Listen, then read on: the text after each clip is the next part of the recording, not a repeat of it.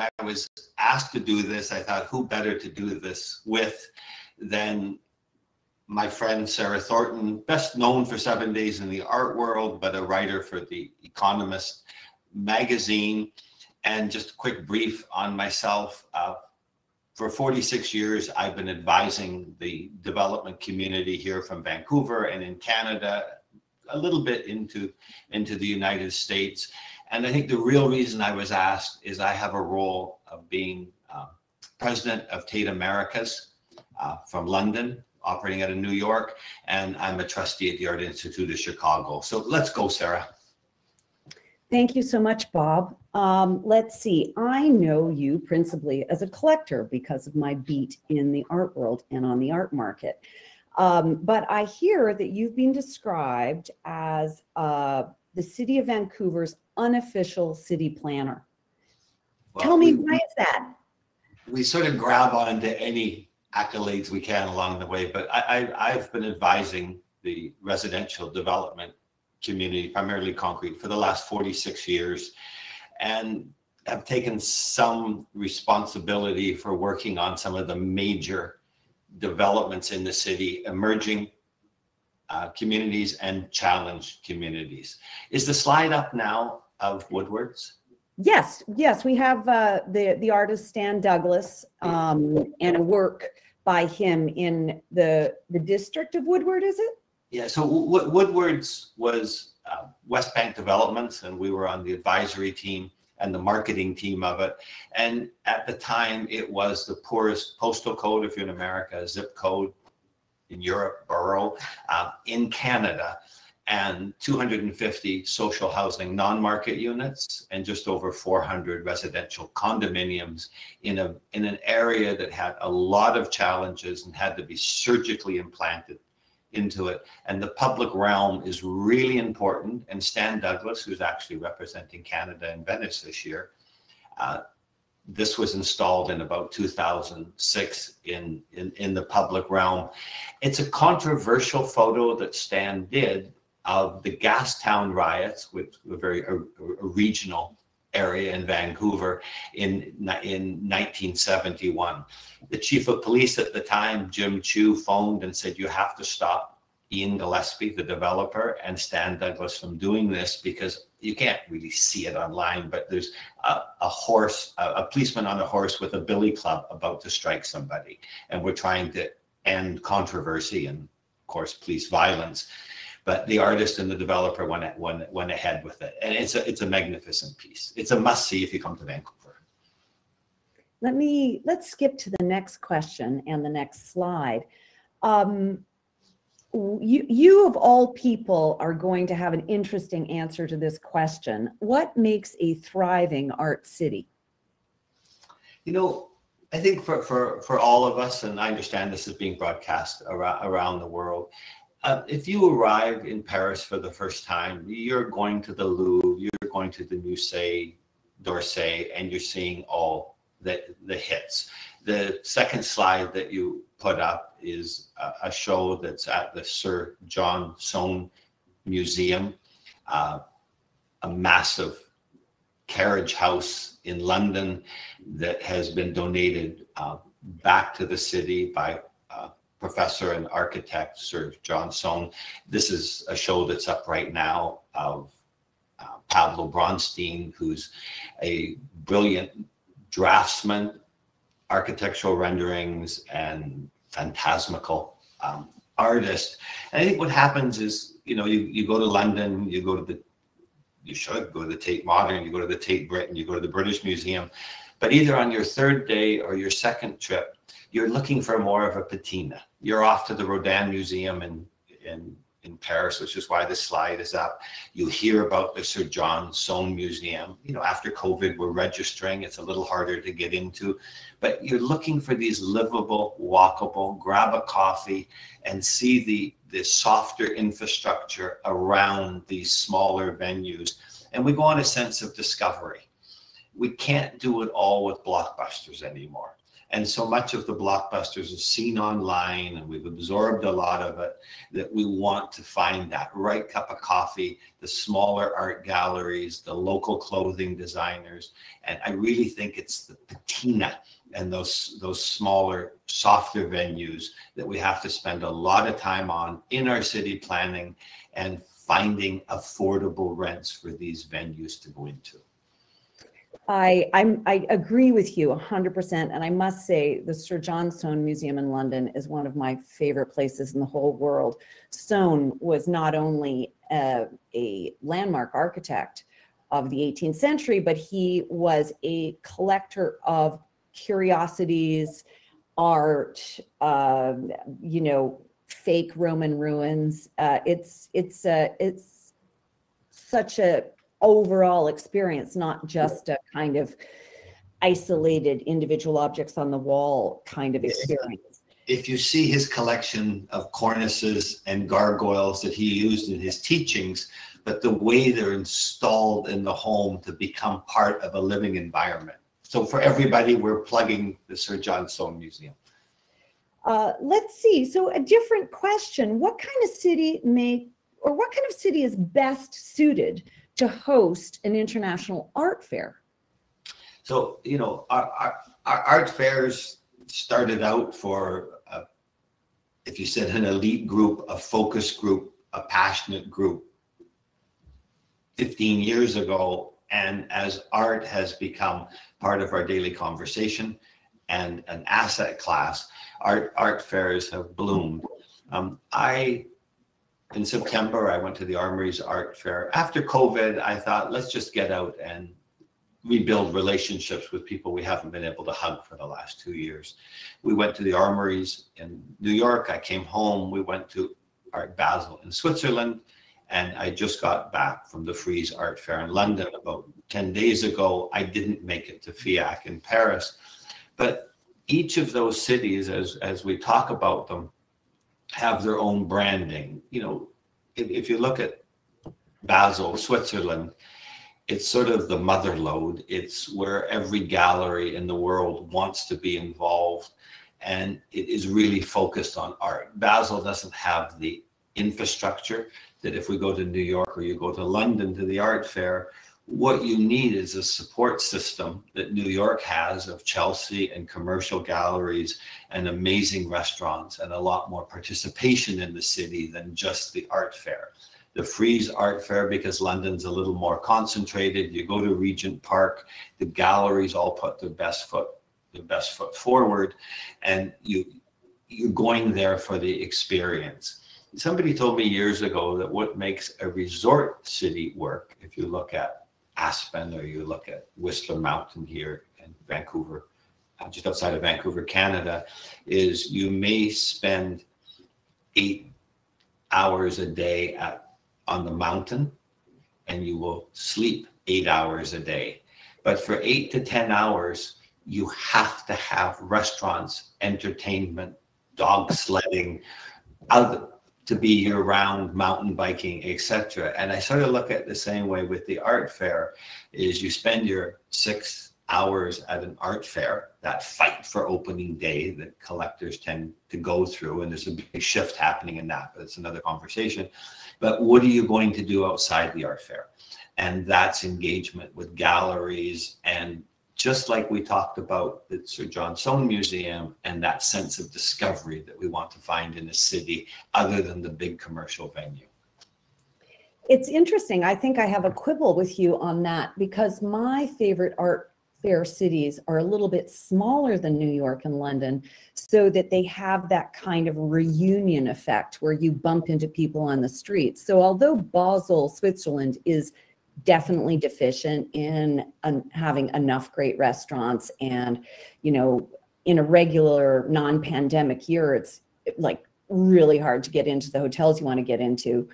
But I do like the smallness of it, because it has no commercial gallery sector, but it has great museums, and it does have that, like, bumping into the, weirdly, you bump into people from your hometown in Basel that you haven't seen for over a year, because of the creation of other than going out after COVID, we've sort of signed off that we're only doing Basel, Switzerland for that same intimacy reason, but to have the success and to have a mass appeal because of the cost of putting these on, you need the bodies, you need the airport, you need the infrastructure.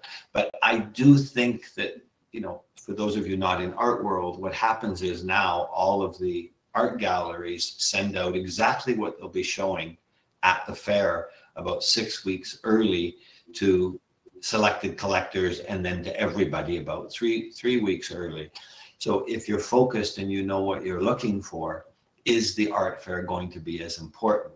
So that experience you're talking about in Basel is what I'm looking for in city building, is that those intimacy and those communities that start to carry their own brands. But for financial success, you need infrastructure. Agreed. So we sort of agree. Well, I think we agree. I actually do think we agree. We're like, slicing blades of grass. Okay, so, an art fair is a big kind of art show where dealers have booths and they bring the work. An art biennial is a quite different form of large-scale art show. There, the curators just kind of determine what art gets shown, and it tends to be in thematic hangs. And for the most part, anyway, not everything's on sale. If things are on sale, it's less transactional and it's quieter. So, what would you say are the best characteristics of a city or town that works best for a biennale? And of course, Venice is the oldest art biennale, the kind of mother. And who doesn't want to get lost in Venice?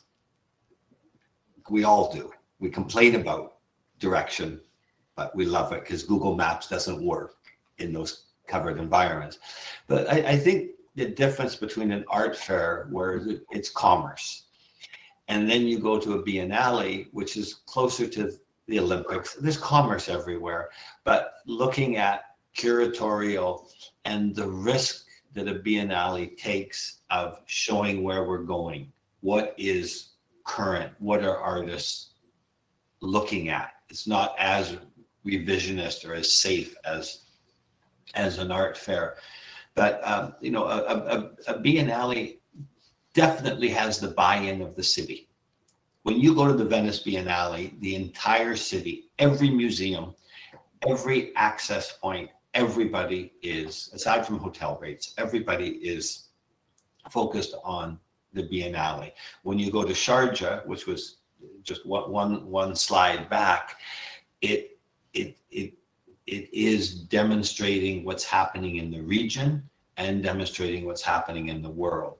The Laura Favoretto 7 couples, which is 7 different sets of car wash brushes, which we loaned to the Sharjah Biennale. We're super proud of it. Was a chance for an Italian artist, Laura Favoretto, to be curated into the Sharjah Biennale. So nobody's going there for commerce, but they're going there for a sense of discovery. You may start to watch Laura's career, start to like it or dislike it, but it entered Laura into the art conversation with museums and curators. And this picture aptly demonstrates how biennales often move right out of the museums, right out of the Congress halls into the city and take over parks and other buildings. And so the benefit of a biennale is you kind of are able to look at your own town in a very different way. Yeah, and that engagement, if we look at Vancouver, we hosted the Winter Games in 2010, and we had the buy-in of not only the 650,000 people in Vancouver, but the surrounding 2.5 million. And there's just that pride and the chance to host the world. And that's what, if you look at Venice or you look at Sharjah or you look at Munster every 4 years, the reason the biennales or every 4 years is there's a huge cost and process. And as we start to look at the cost of insurance and the cost of shipping and our hesitation on moving around in the future, let's see if they move to triennials or what's really going to happen with the art fair or the biennales. Because yesterday is gone. It's not going to be the same.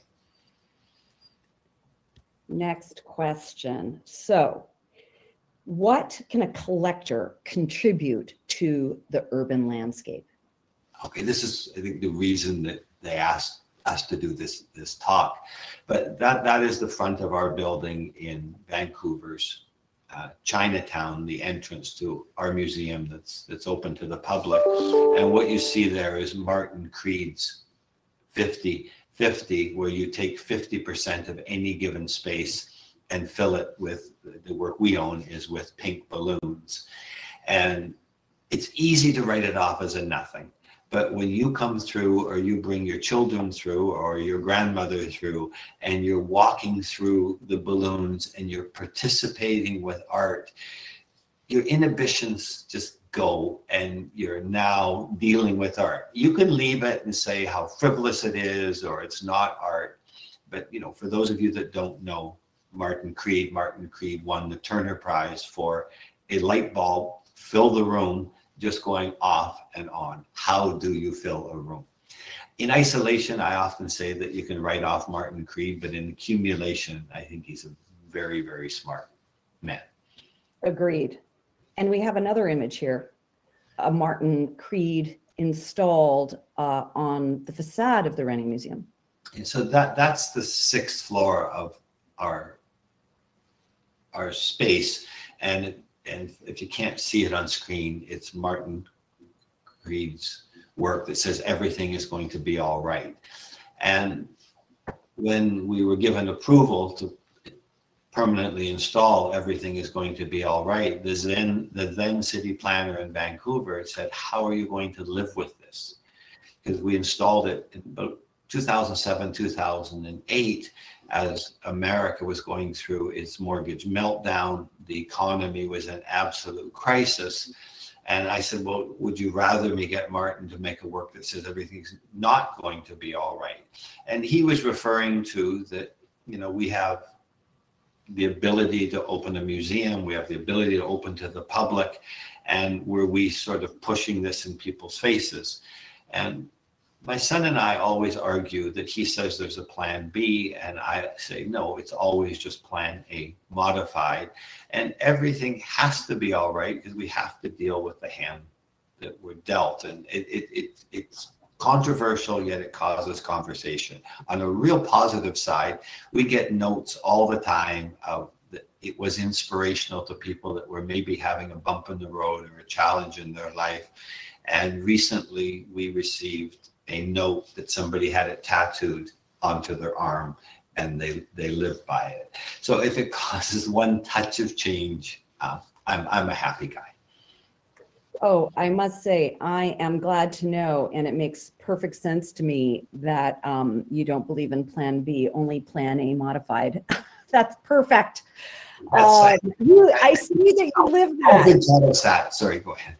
I'm going to actually skip over the next 2 slides and go straight to my next question. Although if we have time, perhaps we can always come back. I'm a huge fan of Rodney Graham, who I know you collect in depth, and also Ian Wallace, both terrific Vancouver artists who you support hugely.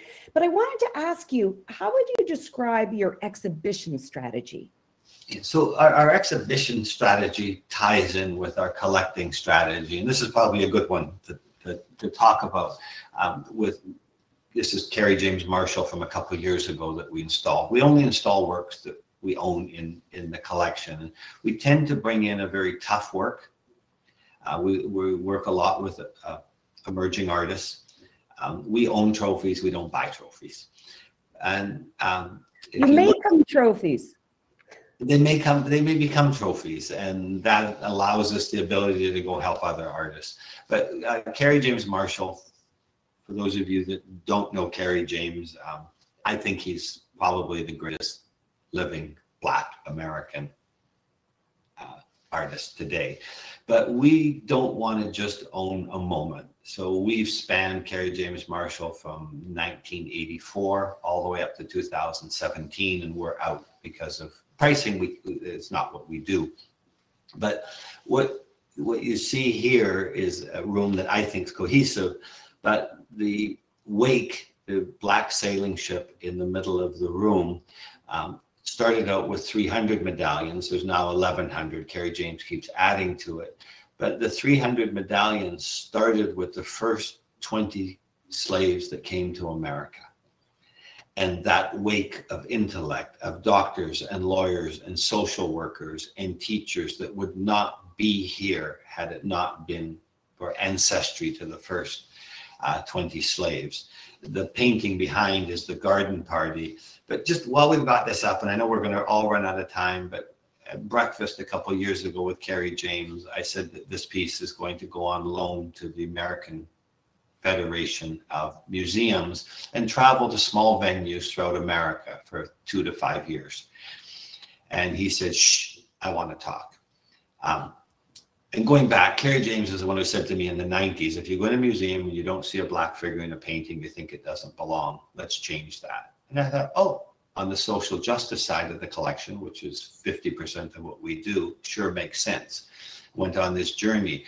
But Kerry James said there's a black light photo of a large sailing ship and a black light photo of a small sailing ship. And there's 20 medallions that go across it, the first 20 slaves that came to America. But there's a 21st medallion. And that represents one of the slaves who were pregnant. And Kerry James' wife, Cheryl, said, it was a very emotional moment for the three of us, said, and it's Kerry James as a teenager. I said, okay, do I call Jack Shaman, your dealer? What do you want? It has to go together. He said, shh. He said, I'm giving it to you. And I said, no. I said, we don't accept gifts like that. We just don't. He said, no, we had a discussion before and you won. I'm winning this one. But these journeys with artists, that commerce is involved, but we're trying to put together a collection on social justice. And our job with our venues open to the public, we have 92 works out on loan to museums around the world right now, is our job is to support artists and raise artists' voices. You've jumped to the next slide, which is Mona Hatoum, which is our first show. Mona Hatoum is a Palestinian artist. We opened Mona purposely, we expand her career, that we didn't want the collection to be marginalized as Canadian. We didn't want it to take on any connotation. And this globe is often out on loan, but I've always referred to it with each continent in red neon, that when one of us have a problem, we all have a problem. We all think that we're isolated from the problems of the world, and maybe COVID has taught us a huge lesson. But when something is wrong in Syria, something is wrong between Israel and Palestine, something is wrong in America, it affects all of us. And if you look at what America's been going through and the socializing of racism, we all have a problem. And it's just really stood out. And I had dinner with Mona in London, and we talked about this piece a lot, that it's really stood out as a real grounding piece, that our exhibitions and our collecting, nothing comes into the collection that doesn't speak to the collection, but Mona Hatoum's Globe of the World with each continent outlined in neon, these are the things we have to be talking about today. And this image is a great analogy for the way the RENNIE collection puts Vancouver on an international stage, brings Vancouver into art debates around the world and, makes the city an international player. So that's a hefty goal, but we're trying to raise Vancouver, British Columbia's and Canada's voice participating in the world.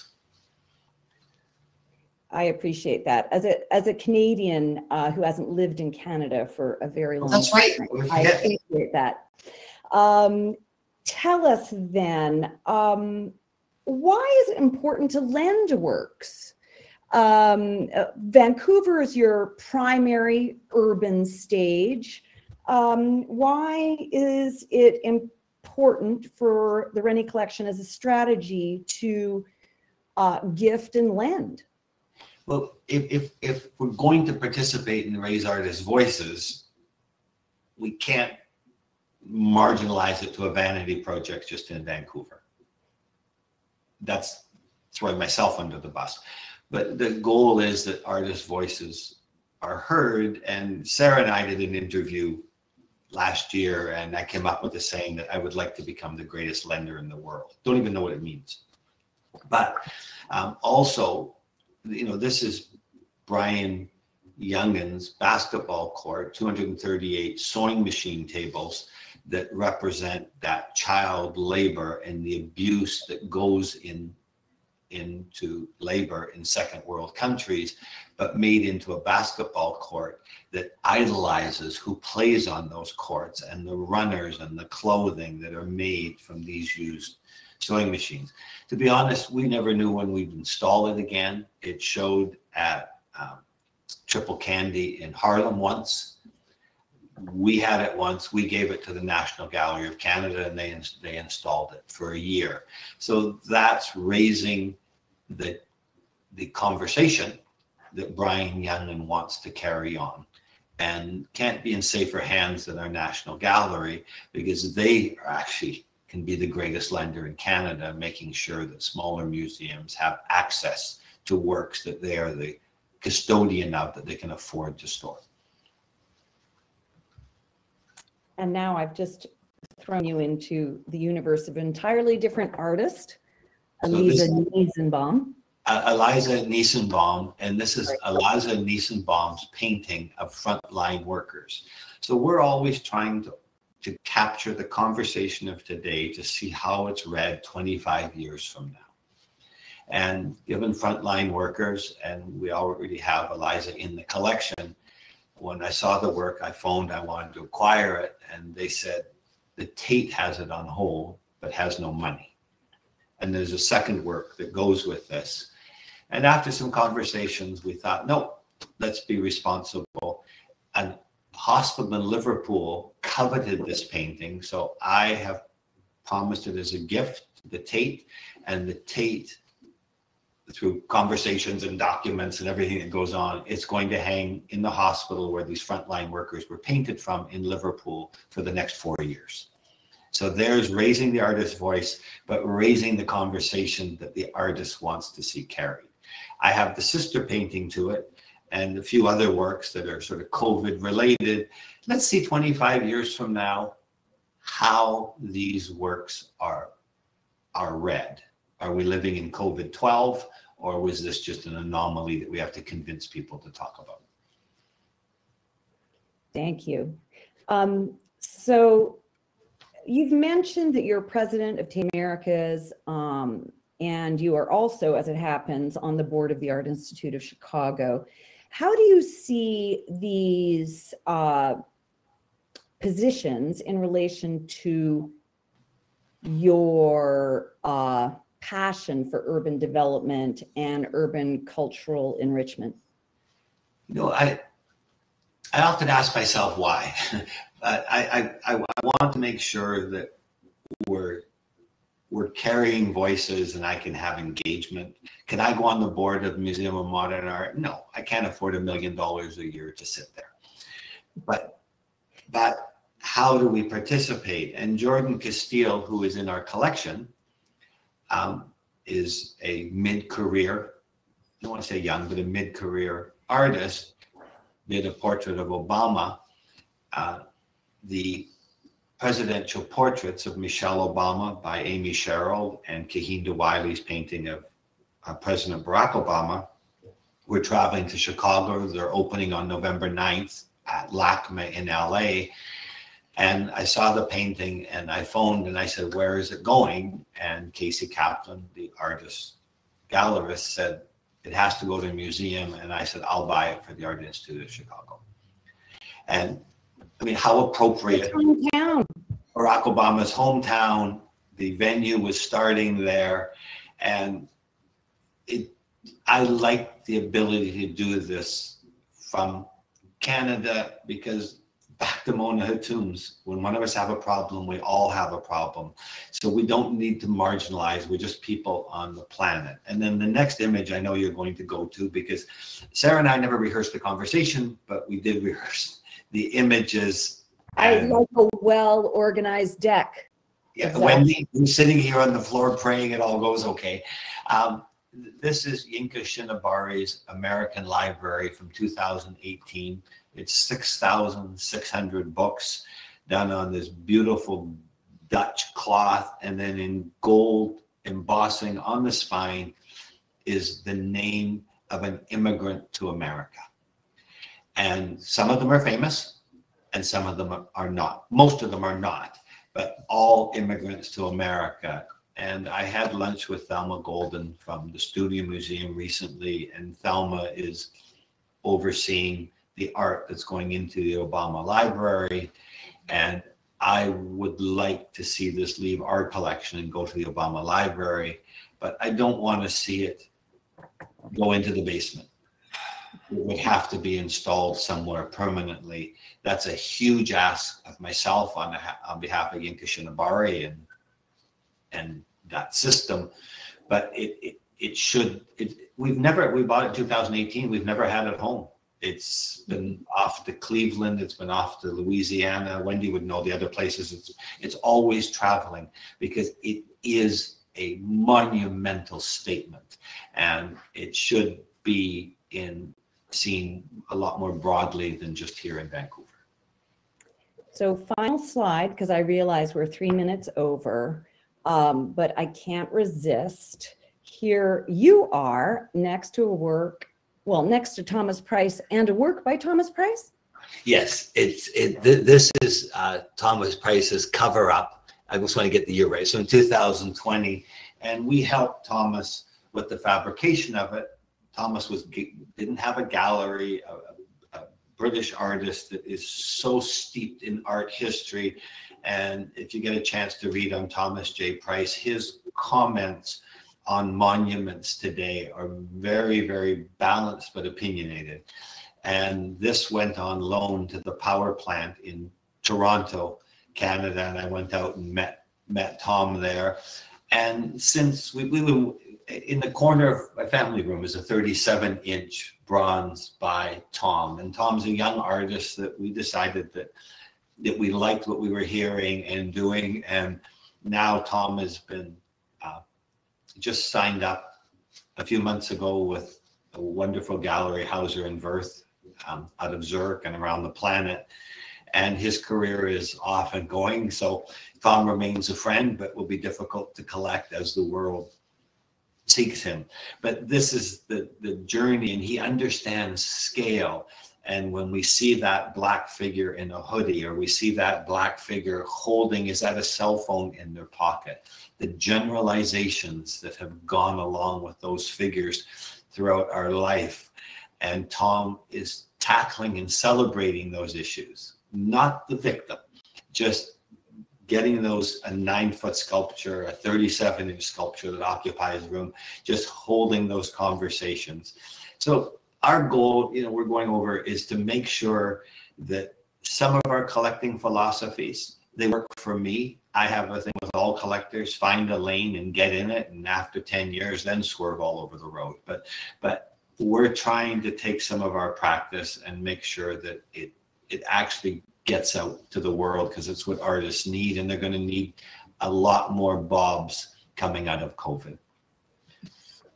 I want to thank you so much, Bob, not only for this conversation, but for the way you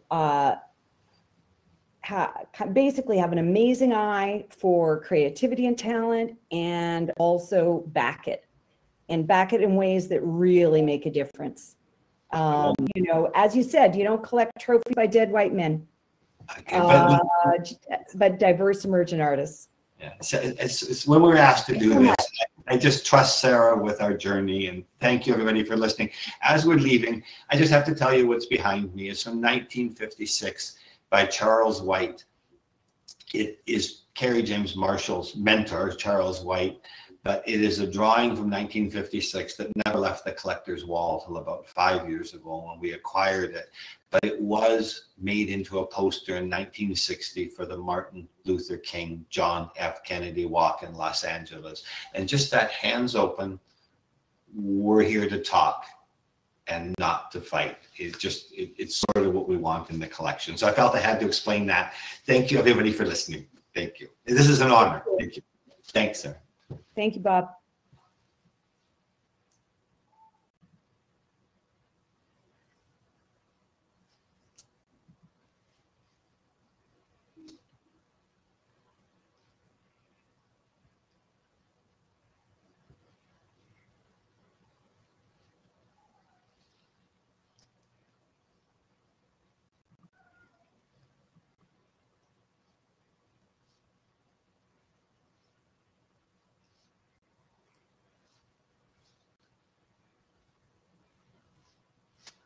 I think we're off. Oh God, I'm sweating.